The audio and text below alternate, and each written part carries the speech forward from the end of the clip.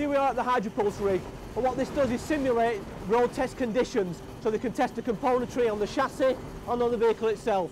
So what we're going to do is have a look round.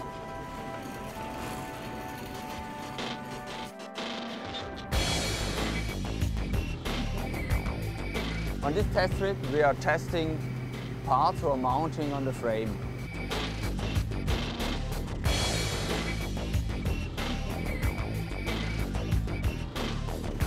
So here we are underneath the test rig itself, and as you can see, this 7-ton chassis has been suspended by 4 giant arms, and what's happening is this is simulating a road test condition, and as you can see it seems to be a very bumpy road. 1 month on here is equivalent to 5 months out on the road. First step, we make measurement with real cars on real roads, Right. on very bad road with big bumps and this one.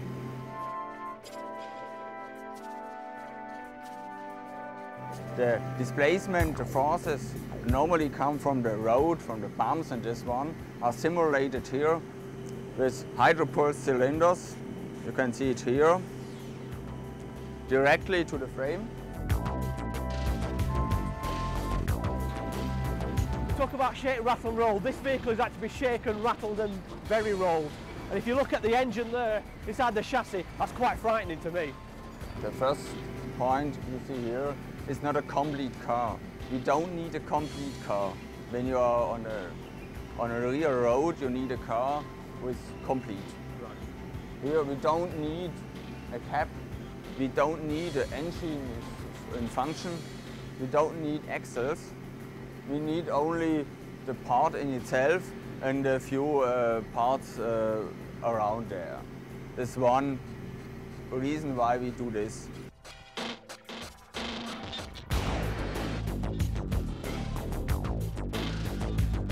Here in the room you can test every day.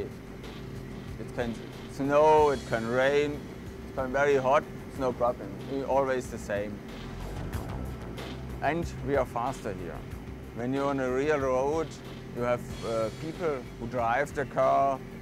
They cannot drive day and night. Okay, they can change the people, but it's constant. And it's always the same. We are 4 times or 5 times faster than you tested on a special test track. These are the reasons why we do this here.